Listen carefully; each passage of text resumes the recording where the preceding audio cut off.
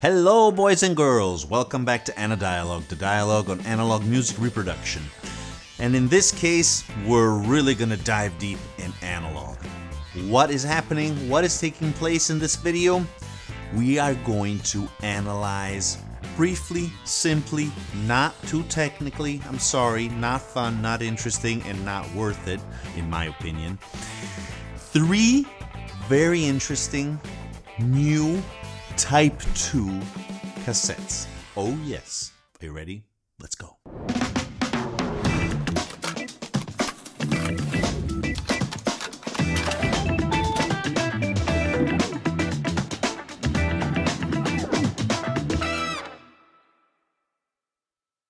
Okay, so as you know, a few weeks ago, I announced the release of a new Type II cassette from Tascam. Here's a link. And why is that so important? Why was I so excited? And I'm still very excited because this means that cassettes are alive. They're coming back in production. As you know, I also announced, at least rumors arrived to my ear telling me that new apparently high quality decks are also are on the chain of production and should be released in the following months, maybe next year, I don't know. Here's a link to that video. In any case, we are all glad, we are all happy. I can see on YouTube there are lots of videos now on cassettes. It's coming back at different levels, and this is one of the most important aspects of all, the creation of a Type II cassette. Actually, we're gonna take a look at 3. Indeed, yes.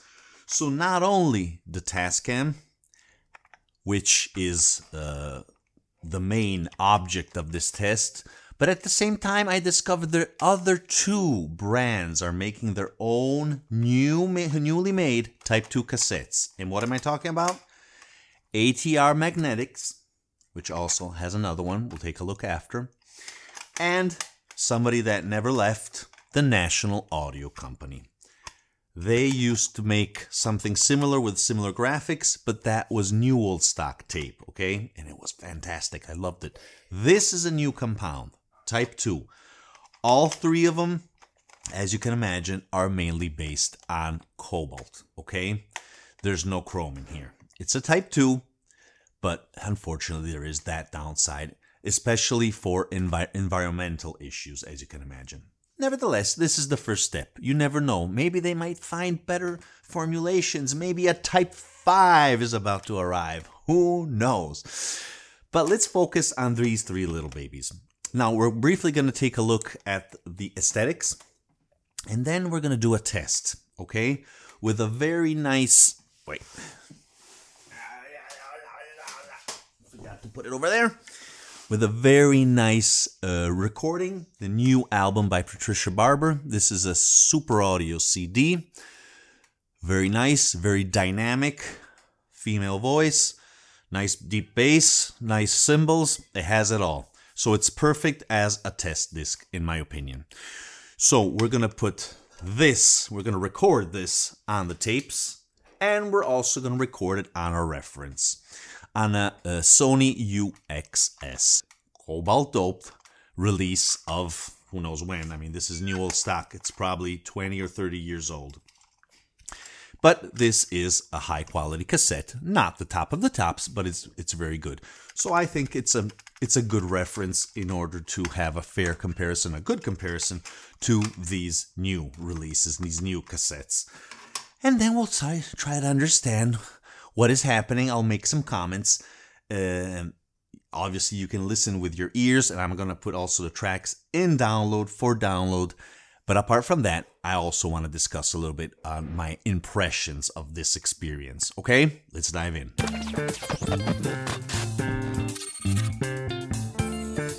Okay, so let's start with our first cassette. Here it is, the ATR Magnetics. As you can see, classic 60-minute. Gold series. In a minute we're going to see why. And clearly declared cobalt, because as we have said, no way of using chrome anymore, at least for now. Here is the cassette which is very nice looking because it emulates the reel-to-reel reels. And that's pretty nice, even though if we take a look at it pretty close, it is clear that they are made of plastic and not of metal. In any case, it's a nice feeling. Another characteristic is this part here, which is somehow highlighted. That's found in several cassettes. It's a decent quality cassette. It has screws, and that's always positive, because if we have to open it for some reason, we can do that easily. And for the rest, I mean, all the other elements are pretty standard. As you can see, Type II, it was also ready for Type IV, possibly, all types. In any case, these are the two notches. The empty notches are here, so that's the Type II. We have classic little stickers for writing on the cassette, if you like that, if you want that. And then a normal J card with all the information. Made in the US, and that's it. This is our first cassette, which is decent, I would think. It's pretty nice. I like it. Okay, so let's leave this here. Then we have the infamous, I would say, Tascam, which started all of this. Again, manufactured in USA. And what do we see? Something very similar, actually. As we can see, again, we have an emulation of reel-to-reel reels. Tape reels, again, made of plastic. This is also trying to emulate gold, and unfortunately it isn't. It's plastic, and it's pretty ugly, I must say, unfortunately. Again, we have the highlight of this part here, with this plastic part in the lower part.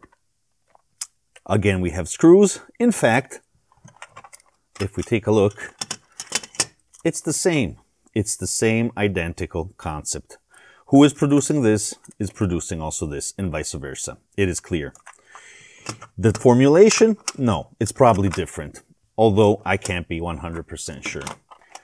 The manufacturers should tell us. In any case, after these two babies here, we're going to take a look at our third cassette from NAC, the National Audio Company, the Studio Master 799. This is their top of the line cassette made for as a Type II.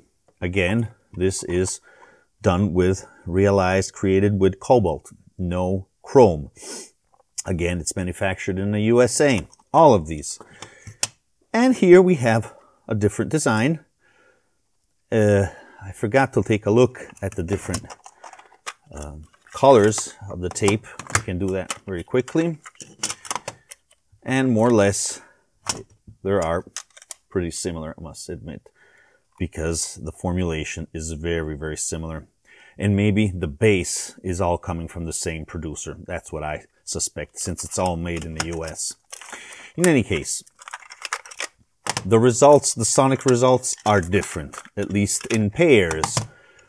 Why am I saying, well, I didn't show you the J card, normal J card for the Tascam, very normal, nothing special, same stuff, okay? But I did wanted to highlight something in order to somehow have a confirmation that we have a common pattern here, because there's also this other type that we're not going to take into consideration because it's the silver series, so it's supposed to be of lesser quality. And if we take a look at it, yep, there's something similar here. There's a pattern, guys. I think that the NAC cassettes is this. As you can see, these little reels here in the corner. How it's manufactured. Here in this case, we have no screws. In this case, we have no screws. It's identical. And in fact, also these two, as we have seen, are identical. So we're probably facing two main products, in my opinion. And ATR is keeping both. Tascam declared that they made their own oxide after several years for the Porta Studio. That could be. In any case, at least the exterior are identical. And I suspect that large part of the cobalt compound on these tapes are identical in these two respective ways. Okay. Okay, so now let's start to listen to the same track on all three the tapes, okay? And afterwards, I'll give you my take. Let's proceed.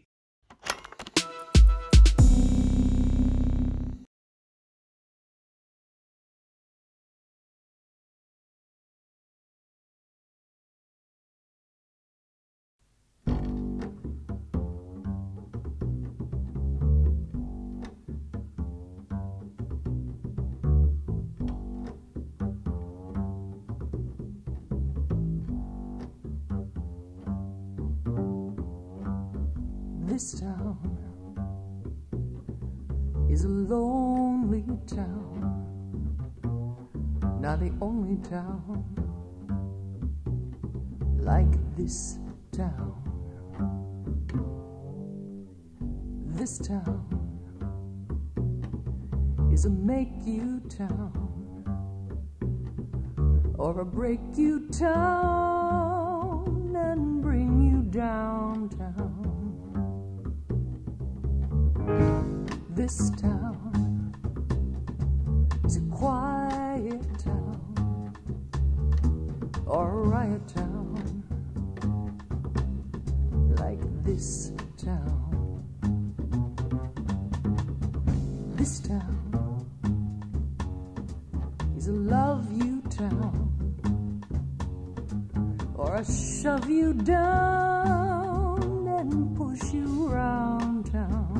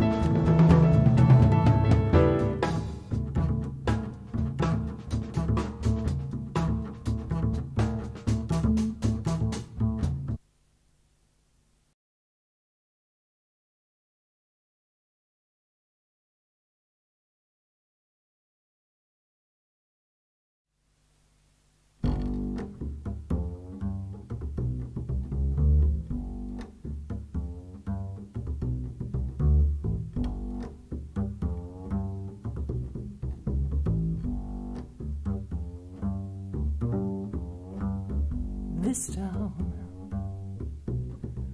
is a lonely town, not the only town like this town. This town is a make-you town or a break-you town and bring you downtown. This town is a quiet town or a riot town like this town. This town is a love you town or a shove you down and push you around town.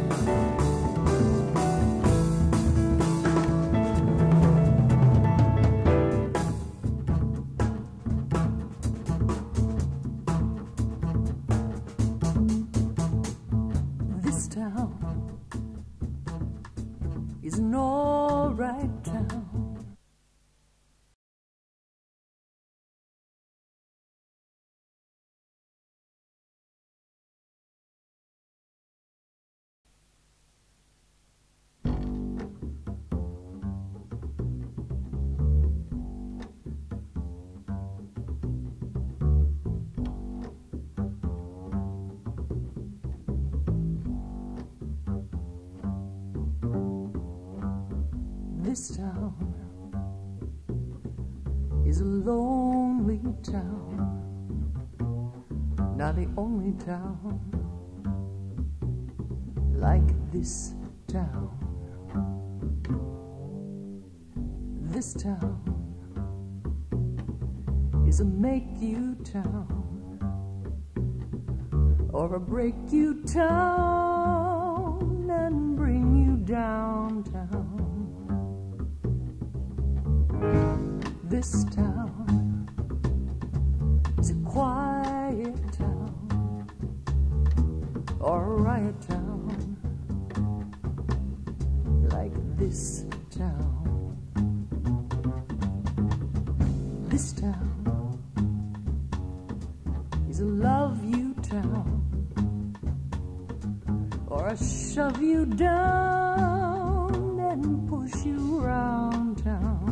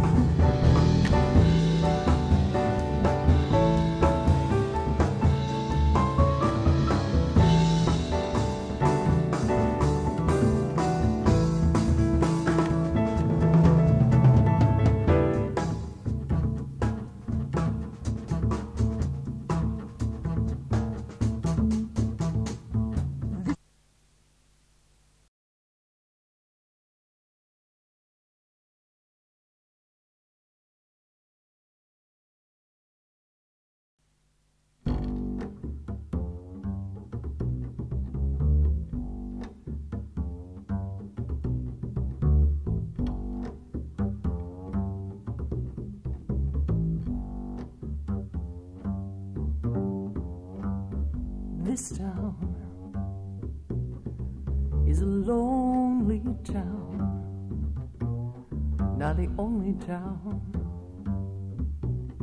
like this town. This town is a make-you town or a break-you town and bring you downtown. This town is a quiet town or a riot town like this town. This town is a love you town or a shove you down and push you around town.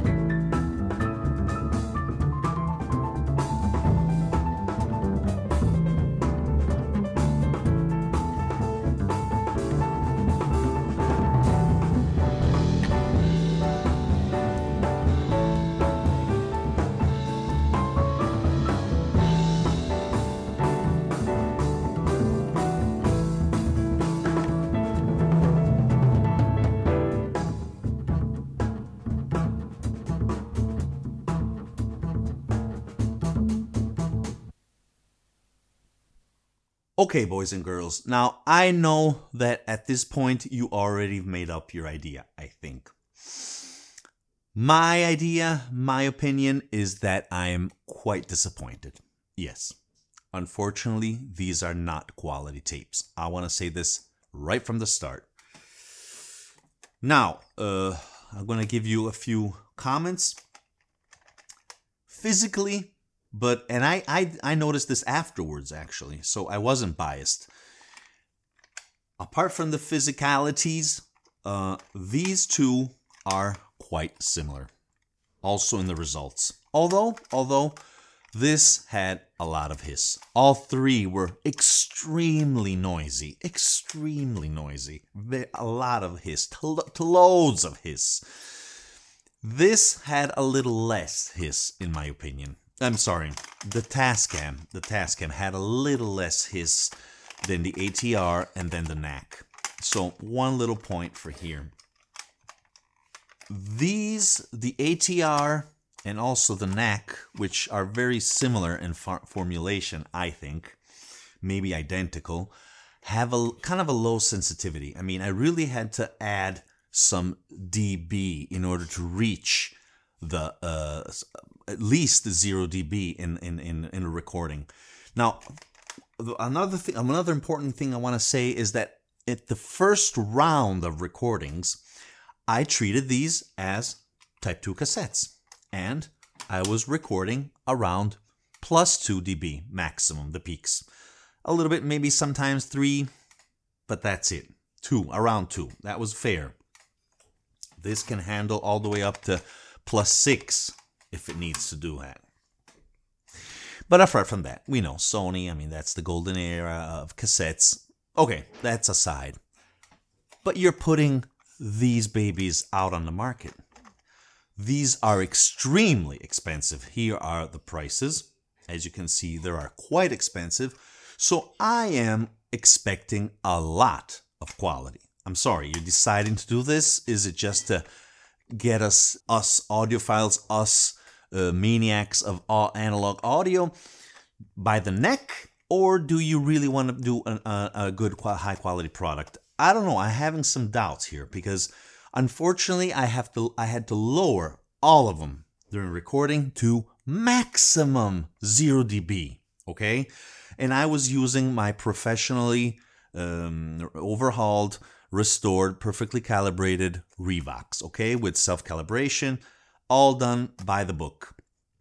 But unfortunately, I had to lower everything to 0 because it just does not, it's not capable of dealing with that strong signal. The MOL, the mole, and the SOL, the soul, were very bad. We have a very high mole and a very low soul, which means that they're not capable of dealing with low, mid frequencies and the higher frequencies, unfortunately. Almost immediately when we hit the crashes of the cymbals, when we really go down in the bass, you immediately sense distortion. I mean, the tape the particles cannot handle it. They're not good. In fact, in my opinion, and here everyone is going to hate me, the manufacturers, I think that the new Type I cassettes are better than this stuff. And much, much cheaper, like 10 times more or even more. Like the Fox, the Recording the Masters Fox Type I. Much better than these guys. Now, I appreciate that they're trying to do something new. But maybe we forgot how to do it. Maybe the technology, the environmental rules do not allow, we know there's not chrome in there, to do specific things to reach that quality of the compounds. I don't know. In any case, the results are bad. Really, really sad. I mean, I was expecting nothing fabulous, nothing amazing, nothing fantastic. But now I'm depressed because these really are not sufficient in my opinion, in my own idea. We're not hitting the minimum quality required to ask that amount of money and to put these on the market. Now, I can say only one thing on the Tascam, okay? Because they declared everywhere that this is designed for the Porta Studio, okay? The 424. Okay, maybe that's it. I don't have a Porta Studio, and I'm not even interested in testing it. I mean, if you put something like this out, it can't be good only for the Porta Studio. In any case, that's they declared that they designed this around the Porta Studio. Nevertheless, I do think this is the best performer. Just a hair, not that much.